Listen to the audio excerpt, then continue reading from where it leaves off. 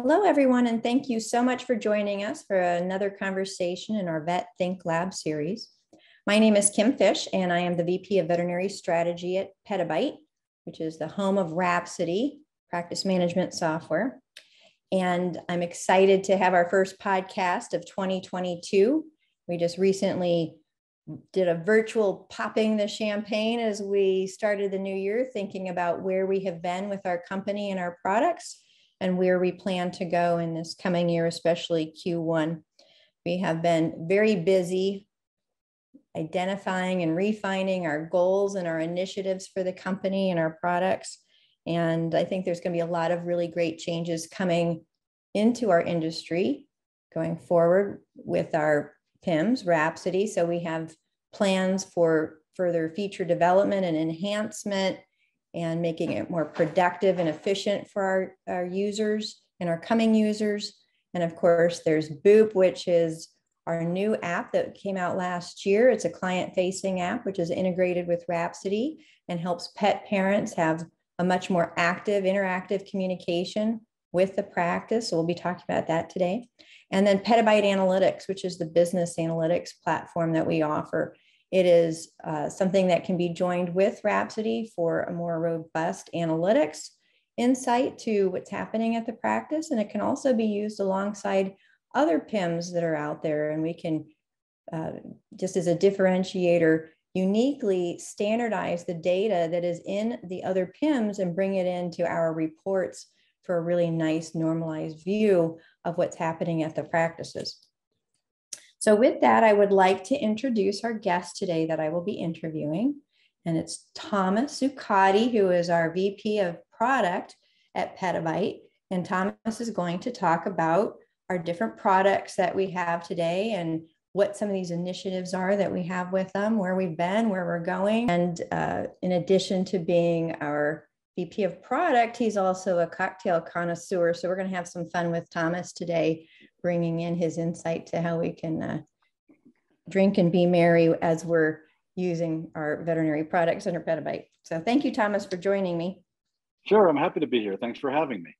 Yeah.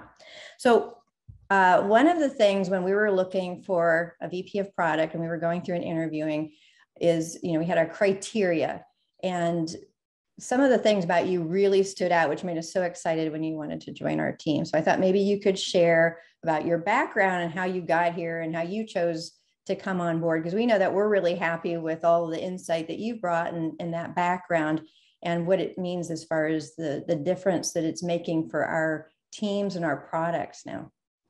Yeah, I'd happily talk about that. And I'd be curious to know why I got the job from your perspective at some point. But I began my career, I actually lied about my age to get my first job at Nintendo at age 15 and a half in the state of Washington. You had to be 16 or older to get a job with the hours I was going to work. So I had to lie about my age.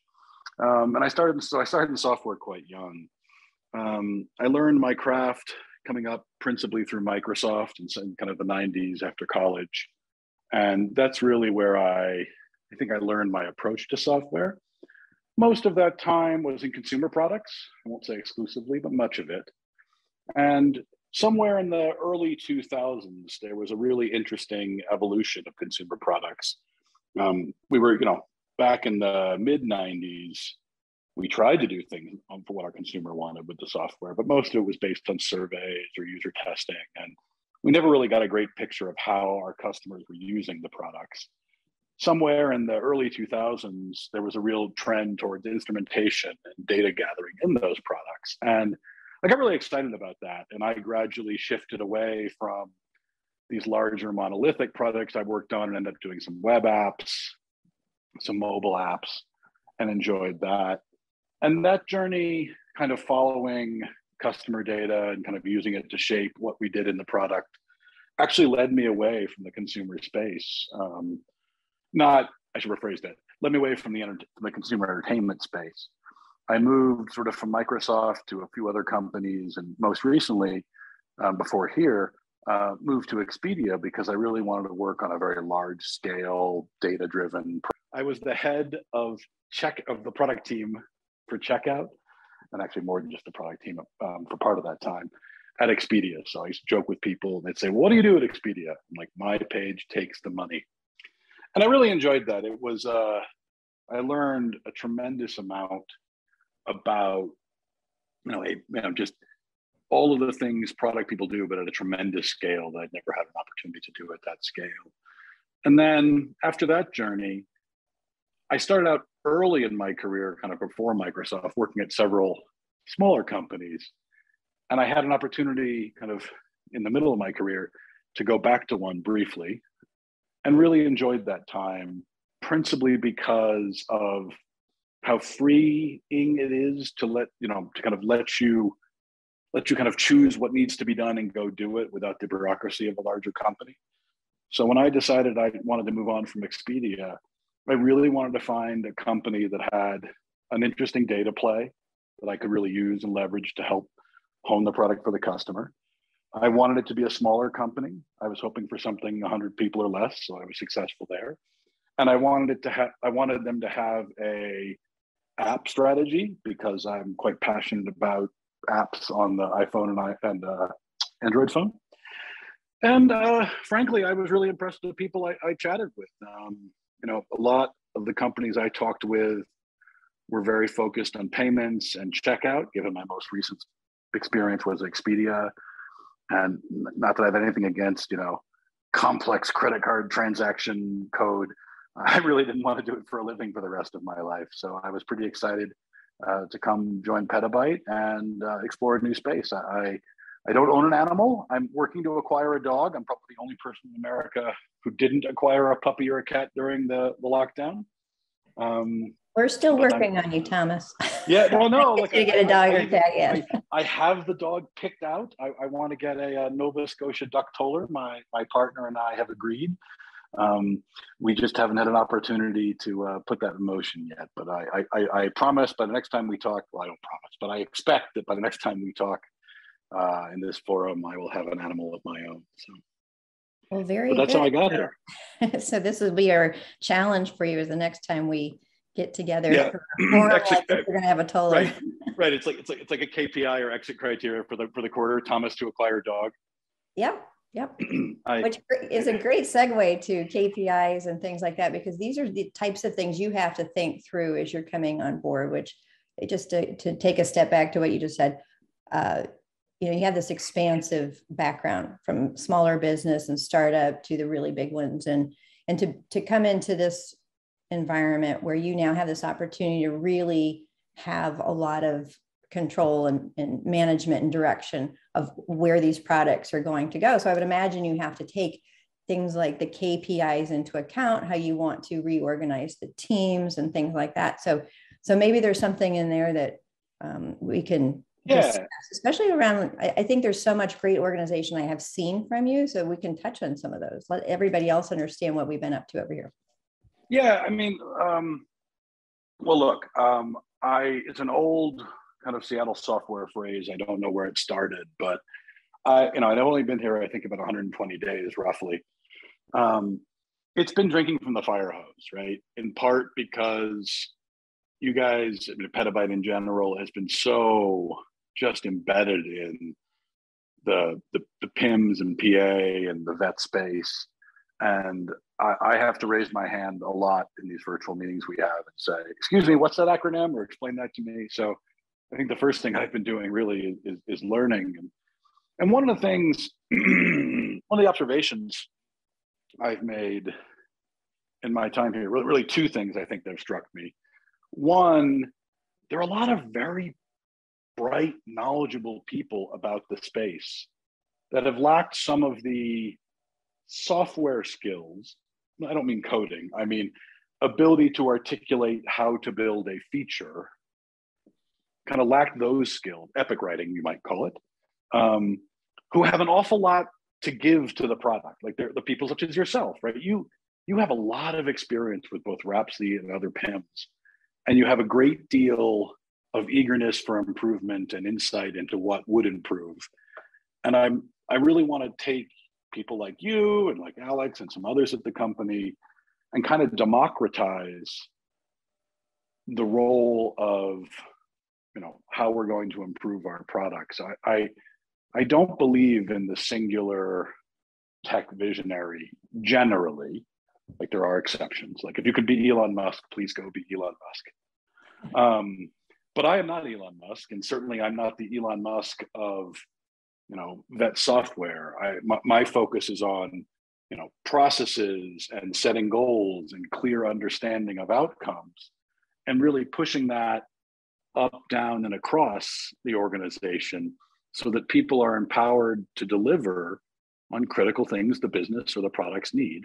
But they need not be like, doesn't have to be an idea that like some magical product person thought of, right? It can be an idea, frankly, that comes from our partners, and that someone here picks up and champions and works with the dev team to understand how we'd implement it and test it and design it. But that's the kind of iterative process that I think in the long builds the best software.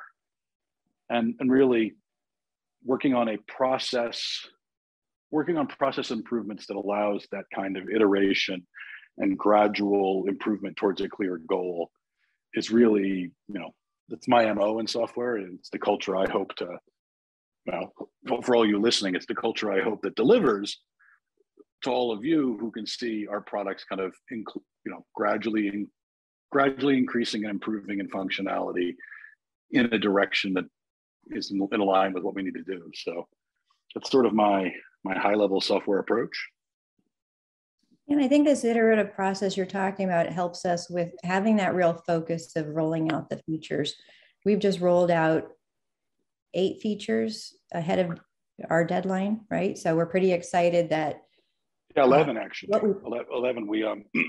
We set a goal of having the 11 done by the first week of February, and we'll have them all complete. Well, we'll have them all completed and into testing next week, and have them all deployed the following. So it's pretty exciting. And I think the real difference between these last, let's say, 3 or 4 months, and the reason we've been able to like get things moving has been, clear understanding about the specific things we want to deliver, ownership of who needs to deliver those, and then execution, and we go forward. So yeah, I'm quite proud of what we've accomplished in the recent past. Yeah, that focus really has made a difference. And just the fact that 1, they got done, and 2, got done ahead of schedule, I think is really a great testament to where we're going with the features as we continue to evolve Rhapsody. And I know you and I have talked about that this is kind of an agile environment for making those changes as we go, because we have plans for Q1, et cetera, going on through the year, and what do we have for our long-term goals. But there's also being flexible and being able to pivot as we need to make sure that we can roll out according to what our ultimate goals and initiatives are.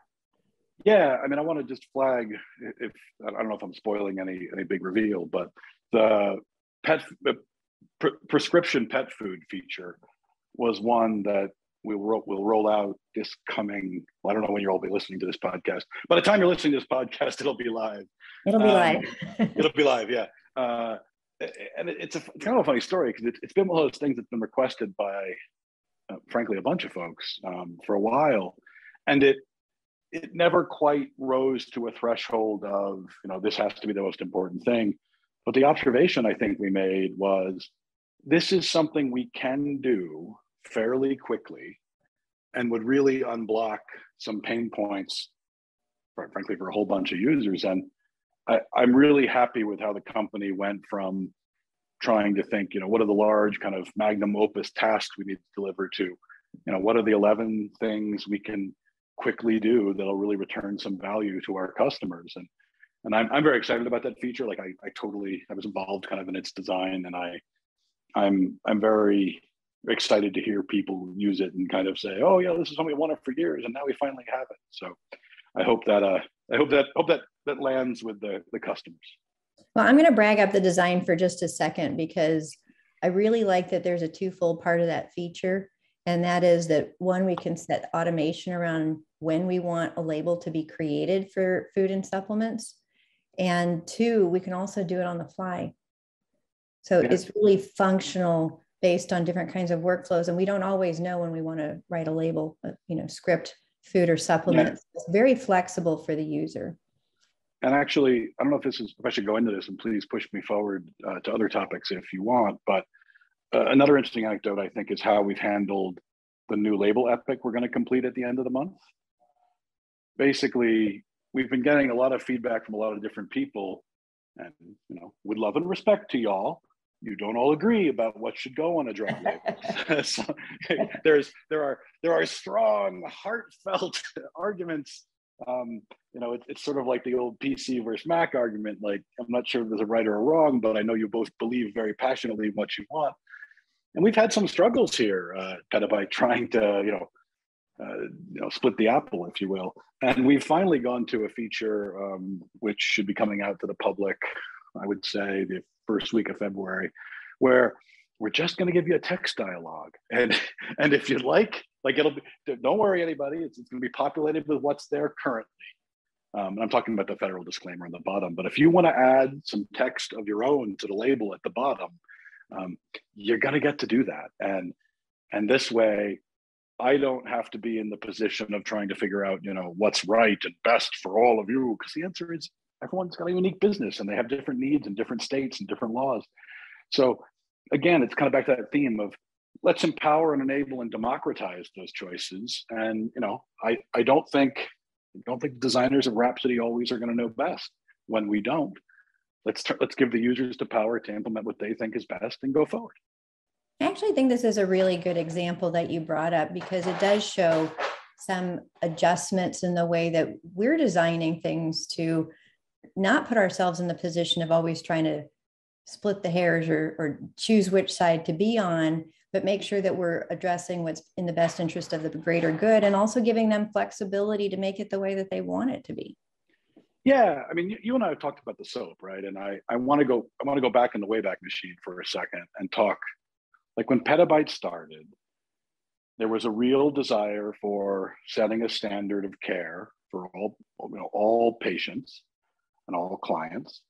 And there was a series of sort of analysis and belief that we had a system that was going to prove, superior or better for client outcomes and for vet operators, et cetera.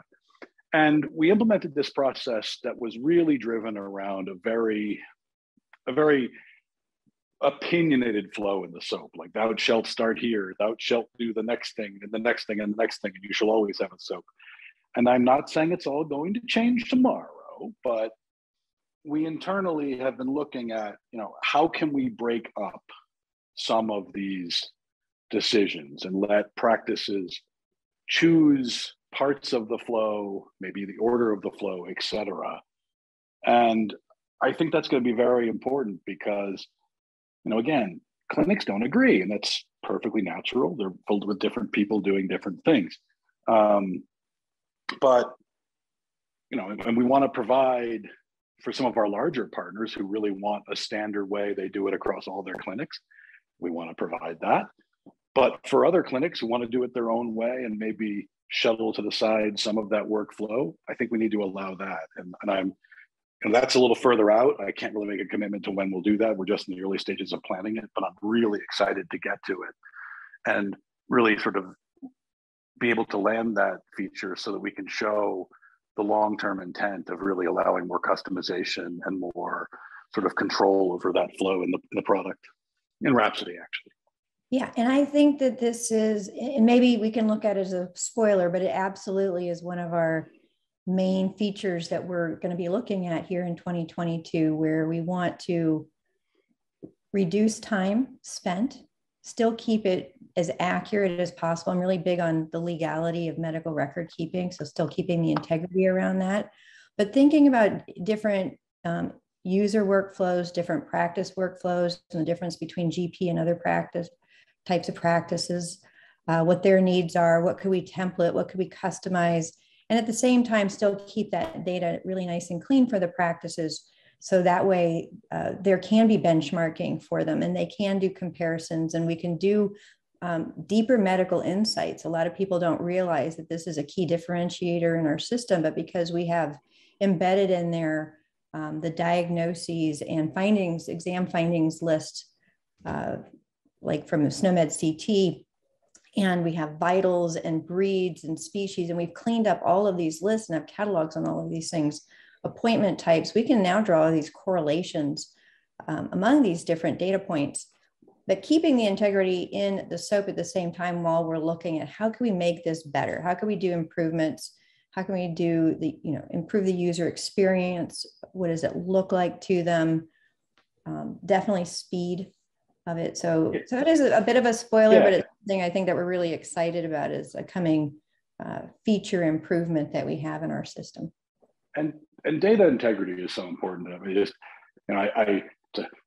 a PG podcast, so I'll say poop in, poop out, right? If you don't take real careful care into organization and sanitization of the inflow of data, you're really stuck on the back end of it. And I think frankly our clientele and us as well really are yet to unlock the full value, or even frankly a sufficient fraction of the value in that data, right? I really do think that the data the practices are sitting on and collecting, and the data we can help share kind of with the industry is going to be transformative. I don't think it's going to be transformative, tomorrow or the next week or the next month. But to me, that was a very important part of why I wanted to come to Petabyte, was that data story is unlike most companies of this size, and certainly the impact data can have in this space could be huge. I mean, I won't digress and talk to you about, I worked in the casino industry briefly, and you let me tell you that don't put any money in a slot machine, because the data, like the analysis they've done, I assure you, you're not going to win there. They've put so much analysis into where machines go and how they should work, and what makes customers put in more money, and it's impressive and chilling all at once. And I hope we can bring some of that data rigor and data democratization really to the vet space. I really do hope it's the legacy we leave over time. So, and I think that's part of what we made fundamental to everything that we've done with our products and our organization. And when other groups talk about AI and things like that, sometimes we giggle a little bit, because we think we're actually the ones set up for it, because we're the ones standardizing. We have the potential for real machine learning and AI that comes from having standardization and very large data. I mean, and there's a real cultural thing, having gone through a job search recently. I got news for you. I've got magic words like machine learning and blockchain and other magical phrases on my resume, but having buzzwords doesn't make you able to use them, right? Like, I often joke that I don't care if you're using machine learning or not. What's the outcome you're giving me? Like, if you're just running a machine learning thing that 3 6th graders with an Excel could manage, I don't really care. Like, what interesting insights are you gleaning with that machine learning, and what value are you returning? Like in our particular case, I think our most sophisticated code path of the moment is really the magic, and I use that word very intentionally, of looking at the chaos of the different PIMS and converting it over into a clean new format, right? Is it perfect? No. Many of you on this podcast probably have gone through that process, and we're quite open when we run into challenges there, but with 100%, we have gotten there, and that means we have always been able to stand up a clinic on an old PIMS to a new PIMS and convert that data. And I just think that, like, if you guys understood, maybe we could do a whole podcast on kind of the human language parsing and mapping that has to take place to try to take a completely chaotic data set and standardize it. It's really quite impressive. That'd actually be a great idea, but I think there'd be a lot of visualizations behind it. So we have to do like a video. Right? Yeah, we have to do like a podcast with helpful video. But I think it is. I think it's pretty magical. So, but anyway, I've pushed us very far away from drinking for one, but also from some of the other topics we wanted to talk about. Yeah, we're doing fine on time. So I like this idea though, that we really are bringing together whatever chaos they have in their systems and putting it into a nice clean format for them. So that's always been there. We want to make sure that we have the data integrity across all of the things that we're doing. We've had a lot of new features get released. We have some things coming up. We just talked about SOAP. I don't know if you want to talk about localization at all. It's another endeavor that we have. Yeah, I mean, PIMS. I mean, certainly I can talk about that. I mean, I wanted to add one last point onto the data story before we move on, which is, because I suspect there are some people listening who say, yeah, we collect all this data, but what value are you returning with it? And I think that is, it's a fair question, right? Like, yep. once we standardize your data, and once we get your data kind of into Rhapsody, and once we keep collecting it either through PA or through Rhapsody, I think the company is at the forefront of a pivot, or maybe not a pivot, an additional thing we're hoping to do is start to return some value to people through the use of this data. And I can't really talk about specifics right now. I can tell you we've got some interesting projects starting up, but I really do want to start returning some value from that data to both people who work in practices and frankly people who own pets. We might be able to message Boop users who have Great Danes of 7 years or more of age, and they really need certain things done, and we can see that because based on outcomes we can see in the data. I think that is it's an early step. I don't want to be giving medical advice. Certainly, we're not veterinarians, but I think using some of the data we have to improve outcomes for customers and frankly to help practices run more efficiently is super interesting. So yeah, you have both parts of it, and I'll just speak to the medical insights really quickly because we do standardize or normalize breeds, vitals, diagnoses, appointment types. The correlations you can start creating among all those things can really reveal some great insights where people can think about, like, are we targeting certain breeds properly? Because there's some things that you can do. We have a little sidetrack, but we have wellness plans built into Rhapsody. And while we might think of that as wellness focused only, I think there's a lot of other things that you can do with it, including chronic care plans and breed plans. And being able to have these kind of insights can help a practice determine what they might want to do in that area. So just a little side note about another feature that we have, but where can you use this data? I mean, I'm really big on medical insights, and what we're able to produce there is something different than anybody else has. Yeah. So, totally. Yep. So just maybe a quick comment on localization, and then we'll talk about drinking with Rhapsody. Okay. Drinking with Rhapsody. I don't advise any of you to drink while using Rhapsody or while building Rhapsody for that matter.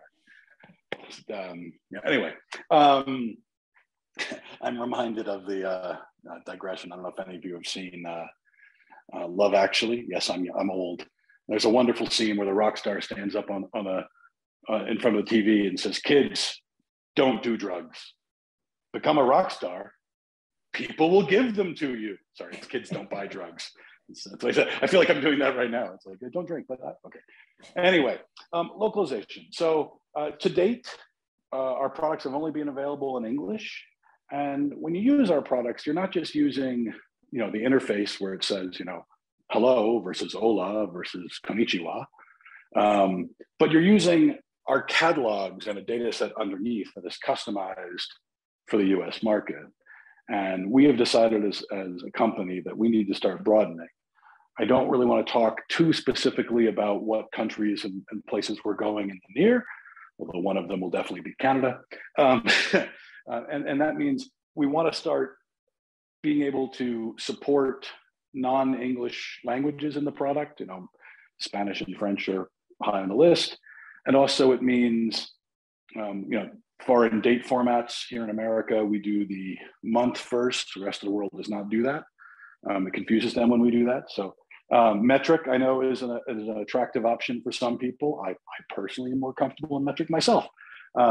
So providing that, not just for our overseas clients, but all those features should be available in the US. So if you were in a practice where you have a large, let's say, Spanish-speaking population, or maybe some of the people at the practice are more comfortable in Spanish, you're going to be able to use Rhapsody in a foreign language in the US or use Rhapsody in a foreign language outside the US. So, specifics are kind of coming down the pipe, but we are beginning that journey. It will not be an overnight journey, but you'll begin to see choices showing up in the interface about language and units of measure and possibly date format and time format and things like that. So it should be kind of cool. Plus, I hope to get some international trips out of it if the pandemic ever ends. We'll put that one on the list for sure. It's always important. I think it's very important. I spent some time in Tahiti, really, really soaking up the culture of Tahiti. I think that's ideal. We need to localize there, sure. Yes. I don't even, is it French? I don't know what they speak in Tahiti. French is the official language of Tahiti. See, I guessed right. Very good guess. You'd make my tribute.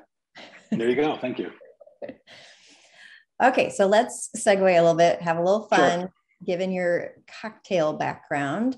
So first, maybe you can give us a little lesson on how a bartender might decide on what kind of cocktail to make for somebody. Sure. Art to that, isn't there? Yeah, pardon me?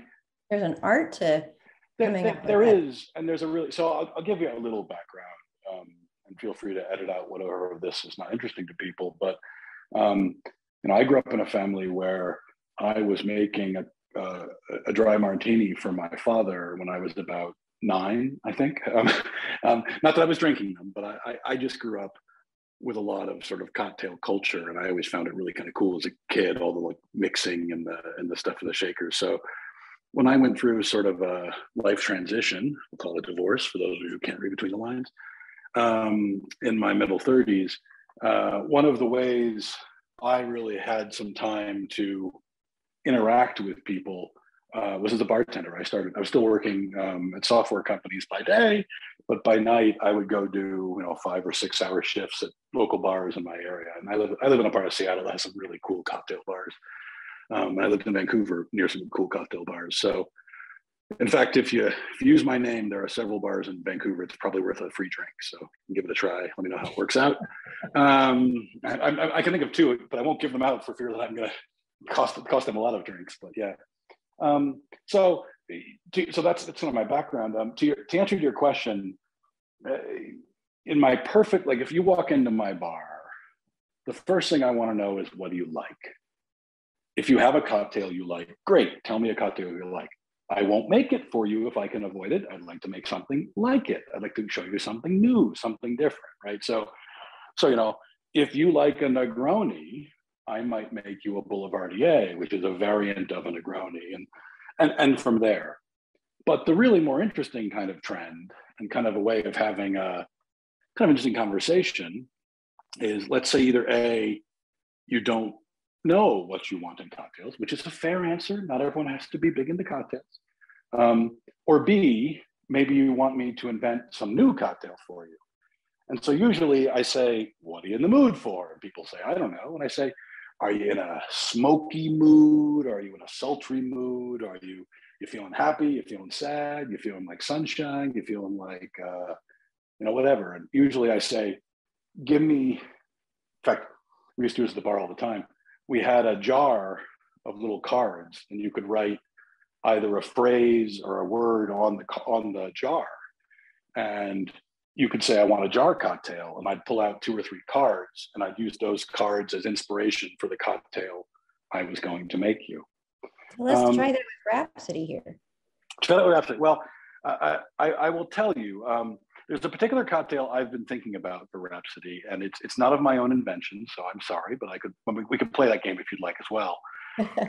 But so Rhapsody is, like, I think of cocktails as sort of having classics, and Rhapsody is sort of the core, and it's the kind of the bedrock of what we do.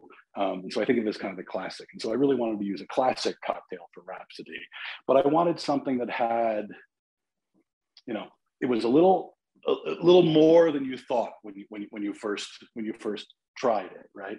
A little surprising. Because I think of Rhapsody as, like, when you first look at it, I won't say it looks simple, but as a piece of software, to manage a vet clinic, I think it does look kind of simple compared to, say, some of the others, not all the others. but there's some real depth to it, right? There's a lot of kind of functionality that if you look beneath the surface, you'll find other things. So I wanted a cocktail that kind of had that same taste profile. So the cocktail I'm going to recommend for those of you sitting around using Rhapsody, and I will say, unfortunately, it's a devilishly hard cocktail to mix well. So I apologize for that. But it's called the Fourth Regiment. It consists principally of 1 part sweet vermouth, 1 part rye whiskey. So that's pretty easy, right? Usually about an ounce and a half, and probably is how I mix this one, because you generally want a cocktail to be 3 ounces. Now we need a dash of orange bitters. One good shake of the jar, really. Don't be shy. 1 good shake. You want Peychaud's bitters and celery bitters. And for those of you who are cocktail drinkers, it's kind of a variant on a Manhattan. Like you'll notice it's basically a Manhattan with a different ratio. But because you've put 3 different bitters, like bitters are like if you cook, garlic is to cooking as bitters are to cocktails. And I like that this cocktail has 3 different bitters in it. You'll rarely find a cocktail that does that. And they really, as you sip it, you'll like start sweet, and maybe you'll get a little bit of the rye. And then at the end, you get the celery bitters, and hopefully in between, you get sort of the aromatics of the Peychaud's. It's a cocktail I like very much. Not every bar will mix you one, but a good bar can mix you one. And it's a really wonderful cocktail. And I think it just was the first cocktail I thought of when I was asked to, think about Rhapsody. That's where I went. Well, I think that's super fun. And when I go to my local whiskey bar over here, I'm going to ask them for a Fourth Regiment. Fourth Regiment. Yeah. And again, it's not terribly obscure. They should be able to make it. The trick is you really got to balance the bitters, and that's not always easy because, stupid bartender note, as the bitters bottle gets lower, every shake results in more bitters coming out. So you have to moderate your shake so you get an equal amount if possible. Well, that makes it more difficult, especially when there's 3 different types of bitters in there. Yeah, it is. It's as I said, it's like I tend to think of drinks as like on a scale of taste complexity and a scale of mixed complexity. Like I'd put a Negroni on the high taste complexity, but like 1 for mixed complexity. Like no one can screw up a Negroni. I put a martini somewhere in the 7 or 8 mixed complexity level. A Fourth Regiment is basically a 9 on the mixed complexity level. Like it's not that it has a lot of ingredients. You have to do much to them, but balancing them is key. Okay, well, I will see how it comes out, and then someday give it a shot. You'll make me one, and we'll do a comparison. I will happily make you one next time you're in Seattle. Okay, that sounds like a plan. So I think that we could go on to our next product, which is Boop, our client-facing app that is integrated with Rhapsody. And poop rhymes with poop. and it's supposed to be like how you boop the dog's nose. So we have a cute. Oh, is that what it is? I didn't know that. I think it's a cute little name. I like the name a lot. Actually, whenever I hear it, I go boop. It just, I don't know. It makes me silly to hear it, I guess. Well, we have joked about having boop bags. Oh, that is funny. Oh, we should totally do that. Yep, I think that's a good one. Nobody steal the idea. We already said it here. But I had mentioned the wellness plans before, and this is a way that we can use the integration in Rhapsody to have it translate over to Boop, because whatever we can do to help the owner understand what their pet needs, what their pet is on schedule with, that the doctor has made medical recommendations about, reaching out to them with the alerts to help them know like when to medicate or when to feed, or if they need to weigh their pet, when they need to bring the pet in. So it's another level going way beyond what we normally think of as reminder communications. We've come a long way from reminder postcards to now having this app that can sit right on a person's smart device that they can interact with the practice with. It's not just looking to see what's going on with the pet in their medical record, but it's in an interactive environment with the practice. So I gave a whole intro. I hope I didn't steal some things from you, but maybe you can speak up. No, not at all. I mean, the only thing I was going to say is scheduling, right? I mean, that is 90% we have that turned on in Boop, but it's supposed to be, well, Boop going forward is going to grow. It's going to grow like a young puppy into a really mature, well-trained dog. It can do a lot of interesting things. I'm not saying it's not functional. It's not going to pee on your carpet, I promise. But it's just scratching the surface of what we can do. And as Kim outlined, it's principally a communication tool at the moment. It's a tool for engaging with wellness plans if your particular practice offers those, and we're expanding that functionality fairly dramatically in the coming year because we really think it's kind of a win-win. It's a win for the customer and win for the pet and win for the vet. Right? It's one of those things that I think everyone feels better knowing that we've got this plan aside where you're kind of like pre-committed to doing the things to take care of the animal, which I think is pretty cool. And the practice has the comfort of knowing, okay, we've got a pre-commitment to this work. So that's principally through Boop at the moment. We will be, some of those data outcomes we were talking about, I think will be driven primarily through Boop and primarily to the client, the pet parent, if you will. And then for the practice owner or manager, we're going to expand, like I said, the wellness and some of the communication features. And there'll be some other stuff coming down the pipe on Boop. I don't want to talk in too much detail. I think Boop is the youngest of our products and probably the most, I don't want to say secretive, but the one we are the most protective of where we want to go with, because I think it is it's the prodigal child. It's the one that hopefully will eclipse them all in time, but we've got to nurture it and train it and get it into good shape to get there. So yeah, and I know that at the end of the day, what we want is not only to make our practices happy, but also the pet parents, because all of that is going to benefit the pets. Yeah, I mean, this is not like, again, I worked in the casino business. I can't. Please don't judge me, those of you out there. I'm sorry. It was a 2-year mistake. What can I tell you? I wasn't. Look, my customer was very happy, but I didn't always go home every day thinking to myself, I'd done something better for the world, and I'd made my customer, just frankly healthier, if you will. And one of the reasons I did want to come to Petabyte is people here really do believe in making better outcomes for pets and frankly supporting making it easier for vets to help people achieve those better outcomes. And that's pretty neat. It's for those of you who have bothered to go click on my LinkedIn, you'll find out I worked on some video games once upon a time, and some of them were not all that very nice. But I tell people I've killed enough Nazis and zombies in the world, and I'm ready to forgive, forget, and move on.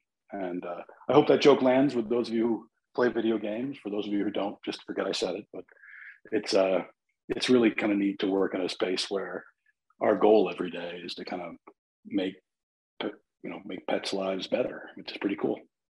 Yep, it's a whole industry impact that we're pretty excited to be able to stand behind. So I assume you have a cocktail you have also come up with. I do. And again, you'll learn that my cocktails come with stories and narrative. I'll try to be a little quicker, but so the cocktail I want. So Boop is young, Boop is eager, Boop is probably a vodka drinker, and Boop needs to learn to like a gin drink. It's kind of it's the next step up, right? A lot of people start out drinking vodka drinks because they have no flavor. I won't stereotype too much, but I will say that if you walk into my bar and you ask me for a vodka and Red Bull, you're probably under 25. And so I think of this next drink as something that you really can. It's easy drinking. Everyone here is going to like it, and it's going to surprise you because it's a vodka drink. It's not a vodka drink. So it's my friends at the bar call it catnip. It's actually a variant on an old-fashioned drink called the 20th century. So I call it the 21st century. But we can call it catnip for here because it's a better pun given that we're at a pet company. It consists of 1.5 ounce gin, 3/4 ounce lemon, a 1/2 ounce Saint Germain or Saint Germain, if you prefer, and a 1/2 ounce creme de cacao white. You shake it over ice, serve with a twist of lemon, and you're going to get this really neat drink. I use a fresh lemon, very important. Older lemons are more sour. You're going to get this really neat thing. The drink starts off with kind of a sweet lemon flavor, and then there's a little floral note in the middle, and then at the end you get this like smooth chocolate. And I got to tell you, my young clientele who comes in wanting vodka drinks, they love these. These go down easy, and they really and then you smile and you tell, people come into the bar and they say, I want a good vodka drink. I say, great, no problem, I'll make you this. And you just tip it and you're like, oh, this is great, what's in it? I said, no vodka, it's a gin drink. But it's a wonderful it's a wonderful late night cocktail also. It's good. Well, I love that what you've done is you've elevated their palate, which in parallel is elevating the pet owner's use of apps to look at you. Oh, I like the tie-in. I like it. It's funny. I when I said catnip, it's actually what we call it, because it was very popular with a certain clientele of the bar. But the funny thing is that it completely escaped my mind for a second. Like, I'm working at a pet company. Catnip is a perfect name for a cocktail. I know, especially for Boop. So yeah, exactly. You had a great selection there for the cocktail for Boop. So now we can go on and talk about Petabyte Analytics, which is another favorite topic of mine because it gets back to data. I'm just going to give a little overview again about Petabyte Analytics and also how it relates to Rhapsody or can relate to Rhapsody. So Petabyte Analytics is, like I said before, it's a business analytics platform, but it can work with other PIMS. So we can import the data with a stream so we can keep it updated with everything coming through the old PIMS. But we also have a version coming off of Rhapsody. So where Rhapsody has operational reports as part of its core, Rhapsody users can also upgrade to Petabyte Analytics. So now they can get this much richer data platform with more kind of analytic and benchmarking reports that they can access. So it takes it to that next level. So both groups can benefit, other PIMS and Rhapsody can benefit from Petabyte Analytics. So I will let you take it from there with where we're at with Petabyte Analytics and some of what we want to do going forward in the future. Yeah, and don't tell yourself short, Kim. I think you know more about how Petabyte Analytics works probably than I do. It's the product I've kind of been the least involved with to date, in part because the principal thing we've been doing for my time here has been a massive data architecture migration. We've migrated, like as Petabyte has grown, we started out with smaller data repositories and data repositories that were fine for a few practices, but as we've onboarded more practices, we've needed to, employ the power of Google. So we've migrated our Petabyte Analytics data to Google BigQuery without throwing a lot of three-letter acronyms at you. I'll just say that it's a significant performance improvement, and it offers a lot of opportunities for both, smaller practices and larger practices that want to get more sophisticated with their data visualizations. The other thing, as part and parcel of that, is we've been going through and improving some of the performance in our charts. I know, and by performance, I want to be clear, I mean load time, but I also mean how quickly they update from the data set. So I know as part of the data migration to BigQuery, some of the charts that used to update more quickly are now updating less quickly, and we're in a process of getting them back to that state. That was a necessary kind of technical, it was a necessary technical cost to get us to Google BigQuery. And I think in the long, it's going to be really pay off. Thank you, all of you who've kind of gone this journey with us and experienced some of this pain. I do apologize for that, but it's been a real help, and you're going to start to see the fruits of that over the next quarter, really. And then I think the other thing is, I hate to sound like a broken record, but it's it's going back to the data, right? We want to provide more useful visualizations and more interesting visualizations around more sophisticated things we can view. I mean, obviously, it's important that the core data work, and we have been working in this last quarter to even further verify that and putting in some more checks and balances to make sure things aren't out of true. And it's not always 100%, but we try to get on those when it isn't. And the path forward, I think, is very much about exploring that data set and trying to provide some increasingly useful visualizations. I think the other thing that we have done, and I know, Kim, you've been involved in this, is we've sort of reorganized some of our charts. Right. And for those of you who were, thinking it was in one place and now it was another, or like, we don't want to be in the habit of doing that with any regularity. This was all part of the one-time big query migration and thing. We don't intend to change how the data set is architected in the future, et cetera. So this should be a one-time pain, I hope. And path forward is really to work on leveraging that data into some useful business outcomes.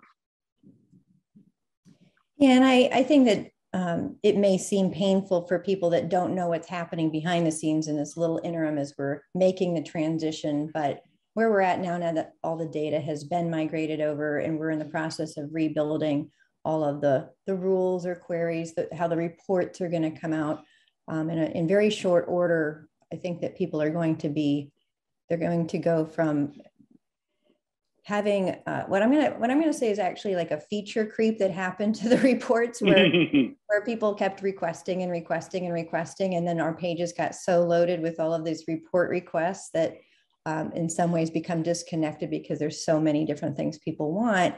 And now that we've got the data in one unified place, we're also having this eye to what is it that we actually need to do to clean all of this up and to get it organized, both at the Rhapsody level of reports and at PA level. And some of those that are kind of unique to a Rhapsody user that also uses PA. So I want to make that distinction. But really thinking about what those fields should be in each of the reports and minimizing how many reports they're seeing on a page. So there's an intuitive flow of what they're going through when they're going through their own workflows. Like the receptionist, when they're doing daily reconciliation, should be able to very clearly and quickly do their daily reconciliation on that page. Yeah, and I was even going to call out, right, because we got a lot of asks for, oh, could I have a chart that does this or a chart that does that? I think what's a good metaphor for this? So like making code do something is not necessarily mean the way you're doing it is the most efficient or effective. Like, I guess for those of you who are literary people, Hemingway used to write a sentence a day, and he would start with a big sentence and then slowly contract it, and he'd shorten and he'd make more efficient, and he'd spend hours obsessing over like what was the right adjective here. He only wanted to use one, right? And I used to have this joke with my father. He's a Hemingway fan. It's like, is it a good fish? No. Is it a clean fish? Yes, it's a clean fish. That encompasses, good and holy and better somehow, right? So I think we're going through the similar process with a lot of our petabyte charts, which is we're taking a bunch of run-on sentences that generate an outcome and really stripping them down into very short, focused sentences that should generate the same, if not better outcome more efficiently. Absolutely. I think that was a great analogy for it. Because good. I was sitting here flogging myself for the most tortured metaphor all day. So good. I'm glad that landed. Thank you. My similar analogy is that Stephen King says, kill your babies, which means cut 10% of everything you wrote out of there. Right. Right. Yeah. Yeah. When I used to do, I'm terrible whenever I have to write an important document. I'll take sentences or paragraphs that I was proud to write, and I think they communicate the point I wanted to. And I kind of copy them and paste them at the very end of the document because they're not fitting in the document. And at the end of this document, I'll usually have several paragraphs of text at the bottom that no longer have a real home. in the document because kind of like the messages change as it goes on. And it's always this painful moment of, but I like this sentence so much. It really explains what's going on. Why does it have no home? But Stephen King is right. You gotta let them go. You gotta let them go. So let me mention about transition, because as we're saying this, our users might have a little trouble letting go. Like what was there, because they had some of those requests, right? So there is a transitional plan for everybody. You will continue to have your old reports, but we have a new reports mode you'll be having access to, which hopefully will get you to see that there is maybe a cleaner, easier way of doing all this. So we would like to transition you without pain and enlighten you to what the report can actually do for you. I see what you did there. Nicely done, Kim. I like that. You set me up. It was great. So Petabyte Analytics is definitely something I could talk more and more about, because I love analytics and the meaning behind the reports and what it can do for practices. I also get that data doesn't always have a lot of meaning to people. They're looking at accounting stuff. What about the rest of it? And here we provide so much great data. So a little side note, we do have webinars planned for this year to help people with a training process, to give people more insight as to what they want to do for their own workflows and what these reports are actually supposed to mean for them. So Kim means it. If you're at a trade show somewhere in the next year, assuming we get to go to those again, buttonhole Kim, she will, probably over a cocktail, she will talk to you for hours about plans for Petabyte Analytics. I know it's an area, it's something we do that she's hyper passionate about, and certainly I have really enjoyed learning and talking to her about it. So if you really have more questions, I'm telling you, there's a way you can get more answers. So what kind of drink should they make me for Petabyte? Of course. Well, so again, language and sort of the story is very important to me. I started out with all kinds of cocktails that had lots of ingredients. I wanted to do there's a classic tiki cocktail that has it's called a jungle bird, and it has this really bitter thing in it called Campari, and people always look at you funny, like you're putting what in my what? Or I kind of think of Petabyte Analytics a bit like that, right? It's got everything in the kitchen sink. It's our data repository and our visualization. But my favorite cocktail idea for this, and again, this is not one of mine, this is a classic. It's actually, I believe it's invented in Seattle by a guy named Murray, very famous cocktail mixer in Seattle. A cocktail called The Last Word, which I just thought was the appropriate name for Petabyte Analytics. So this is super easy to make. It has one obscure ingredient. It's all equal parts. I'd recommend probably 3/4 of an ounce for each, but it's just gin, maraschino liquor, which is not the stuff that goes in a maraschino cherry. It's a little different. So maraschino liquor, green chartreuse, and lime juice. Shaken over ice, no garnish, serve up. It's great. It sounds a lot more challenging in its ingredients than it drinks, although it's not a drink for entry drinkers, certainly. But it is the last word. Great drink to end the night on because of its herbaceousness married with the lime. It's been a favorite of mine for years. In fact, I believe Murray actually made it for me the first time I had one. So the last word cocktail, it's pretty well known. Any good bar in America will make that for you, probably without looking it up. I love the name of it. Yes, that's why we're choosing it here. It's the last word. It's the truth. It's the official, right? Yeah, it's the official word in analytics and veterinary data. Yep, I thought we'd like that. Yeah, so I think this is great. We have 3 drinks that go with our 3 products, but it also gave us great insight to our resident VP of product and mixologist, Thomas. Well, thank you. I would never put myself as a mixologist, but I'll certainly pour you a drink anytime you want. I really enjoyed the conversation, Kim. Thank you so much. Yep, absolutely. And I know that our marketing team would love if anybody took pictures of them using our products, but maybe making a cocktail would be counted in there too, to send over our way. We would love to be able to share them on social media. Sure, that'd be fun. I'd love to see what people turn up.